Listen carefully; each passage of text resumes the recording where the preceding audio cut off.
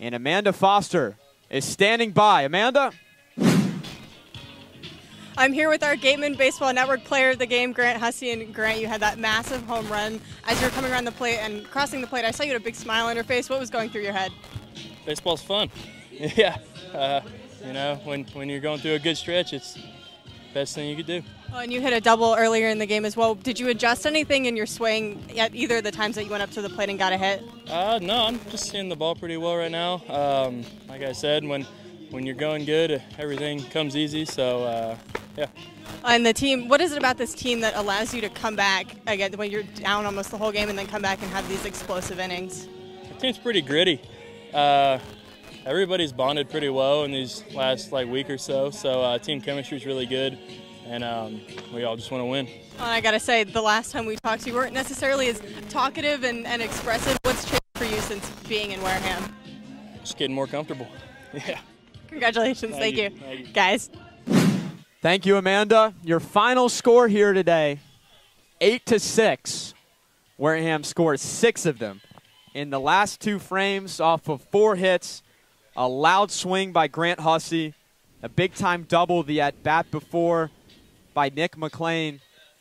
And Aiden, this lineup continues to do its job. They were held in check for really the first 6 innings of this game, but did not quit. No. And I think that's the best thing about this team is twice now they've been down. They've been down 4 runs today, 5 runs against Bourne. Twice they've been down big numbers, and they just don't die. You know, they lose. If they lose it, they lose. You know, they've had some bad losses. Okay, it happens. But I think they've also had the wins have been so wonderful, and especially those 2. This is something has clicked with this team, and I would argue right now they're the hottest team in the league.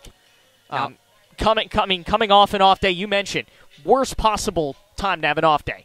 You've gotten points in 4 consecutive games. You've won 3 straight at home. Worst possible time to have an off day. It looked like that the first couple of innings, and something just clicked. The dudes started hitting when they get deep into the bullpen. Usually something happens, and Grant Hussey with ice in his veins just puts one out in right field, a majestic shot, and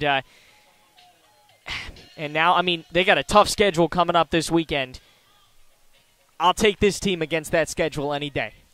You beat YD, you beat Katuitt, 2 first-place teams in this most recent stretch. You played neck and neck on the road with Hyannis. Any given day in this league, and Aiden, we talked about how the offense has come alive at home, now 7-2 at Spillane Field. The pitching staff today, 3 unearned runs in the first inning.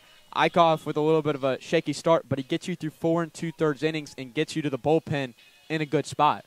Yeah, Eichhoff did a job. Chance did a job. Will Koger comes in at the end. He does a job. This is a bullpen that's gritty. You know, they get it, and I'm impressed. I was impressed by Eichhoff. You know, first 2 innings couldn't have gone worse for him, giving up those runs early. I'm sure that's not something he's necessarily used to. But he just finished, right? 3 innings. Turned it around. And that's the kind of start you want from your guys because you got to be able to trust the offense. And that's exactly what he did. He said, you know what? The offense can get me those runs. I just got to get us through a couple more innings scoreless. And that's exactly what he did. And this is going to be a fun season series, you can tell. 1 more at their place, 1 more at ours. I like this. I like this season series a lot. This is one of those, you know, maybe like Bourne that's going to be really fun matchups every single time, coming right down to the last frame. The Gatemen have recently lost 4 pitchers who pitched over 45 innings for them, and Mark Manfredi, Coleman Picard, Lucas Malstedt, Danny Frontera, all 4 of them combined gave up 8 or 9 earned runs on the year, less than 10. You got to replace those guys who have thrown a bulk of the innings for you.